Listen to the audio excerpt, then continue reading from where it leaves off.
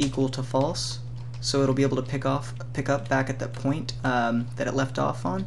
And before we even do that, we need to stop the song because you can't travel to a different point in a song without first stopping it. So you're going to put in channel.stop in parentheses. Now resave the movie, test it, and the song should start playing as soon as the movie's loaded, and we should be able to go to different spots in it by clicking on the red line. So if we want to go to the end of the song, click towards the end of the line. If you want to go back to the beginning, go back to the beginning. And we can pause it too, just by clicking this blue circle. Now the song has actually paused, so what we can want to do is restart it from the point we left off on, and click it again. It should do exactly that. Now, of course, you're using circles and rectangles. In reality, you'd probably want to go a little bit fancier with it and have a moving playhead and, you know, have an actual pause button with a hover effect. But this is kind of just to describe the functionality and the logic behind the sound class and how it can be used, you know, for a better user experience. Before we start talking about the ID3 information, I'm just going to go ahead and auto format. Let me select all of this and click auto format to get everything nice and neat. And now what we're going to do is go ahead and start creating the functionality for returning information about the song artist, the song title, etc. So we're going to create a new function. We're going to call it ID3, all caps, and basically we're not going to be passing in anything but return a void data type. And we're going to add an event listener to the loaded sound object. So sound.add-event listener, and then we'll do event.id3. So once all the song information has loaded, the ID3 information has loaded, we want you to perform the function ID3 handler. Beautiful. You just go ahead and copy and paste that name so I don't have to type it again. And we'll do public function ID3 handler. And we'll be listening for an event of the event data type. Okay, and this will return void as well. And let me see here, push that down, go over 1. Now we'll create an ID3 variable. So var ID3, it's going to be equal to the ID3 info data type, or it's going to be set to that data type, and it's going to be equal to the ID3 information of the sound object. So set it equal to sound.id3. Beautiful. Now before this ID3 function can even run, we need to have a place in our code that we can fire it off at, and let's do that in the sound play function right here. So we'll do ID3 right here. So once the movie has loaded, the function will fire right after the song is completely loaded. Now what we'll be doing down here with this ID3 info variable, or the ID3 variable, is taking information from it and putting it into a text field. So we'll do that by doing my text field. We'll go ahead and set the alignment to left, so .auto size equal to text field auto size dot left.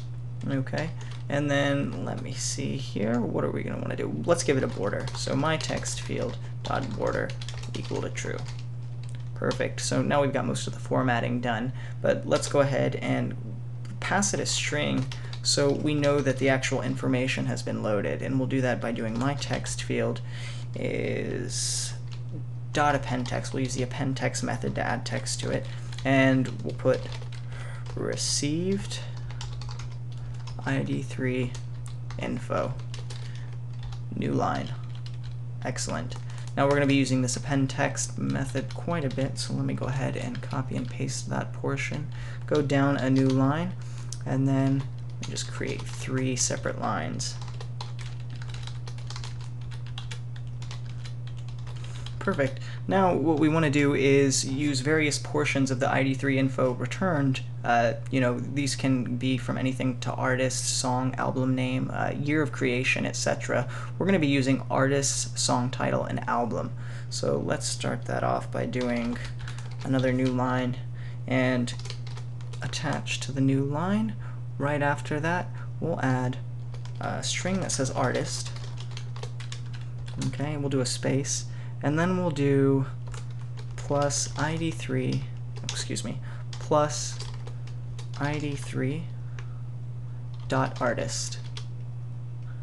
plus another new line.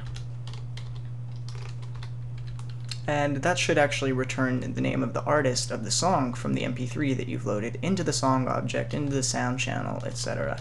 Let me make sure I've got all that right. That's an equal sign. Needs to be a plus. Alright, perfect. Let me copy and paste this because that's a pain to write out. Put it in there. Put it in there. Now what we'll do is just change this to title. We'll change that to title. We'll change this to album. And we'll change this to album. And now last but not least, wait a minute, what have I done wrong? Album, not album, excuse me. Alright, perfect. Last but not least, we need to add the actual text field to the stage. So go ahead and do that. Add child my text field. And now we should have all of our ID3 information on the actual stage. Okay, and we can go ahead and start testing the movie, but I have made a couple of mistakes really quick that I want to go over. So double click on id3.title and change that to song name. Okay, and we're not going to be using the ID3 event. For whatever reason, I've been getting duplicate text areas. We're going to actually change that to complete. And because I'm not really worried about garbage collection this time around, I'm not going to remove a bunch of my event listeners, but I did find a way to kind of bypass things. We're going to take this ID3 function and place it before sound.add_event_listener.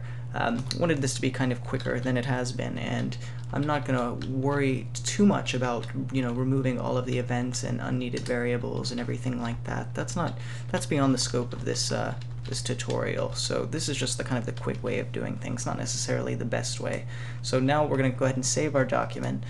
Make sure you changed all of those things. Song name, changed event.id3 to complete, and then put id3 before the addition of the event listener to the sound object. That way it doesn't go in twice. Now when we test the movie, we should only get one set of information: artist, title, album. The song starts playing. You want it to stop, you press pause. You want it to start playing again, press the button again. If you want to go to different portions of the song, you can click on this little red bar to go to the end of the song, click on the end to go to the beginning of the song, click at the beginning.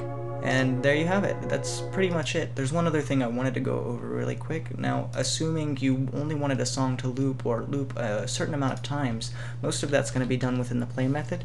You'd have to let it know the point in the song you'd want it to start at. For most of us, that's going to be 0 if we wanted to start at the beginning.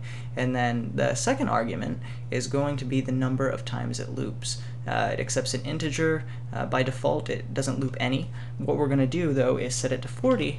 And now if we were to go ahead and test the movie, the song would play 40 times over and over and over again. So that concludes this tutorial. If you have any questions, feel free to leave them in the comments section. I'll try to answer them the best I can. I apologize for a few of the mistakes I've made throughout this tutorial. Listening back, I know that there was a couple things I said that were not true, especially regarding the text field and the error handling. But if you have any questions, let me know. I've enjoyed this, and I hope you can use the information found in this tutorial to help you. Thanks.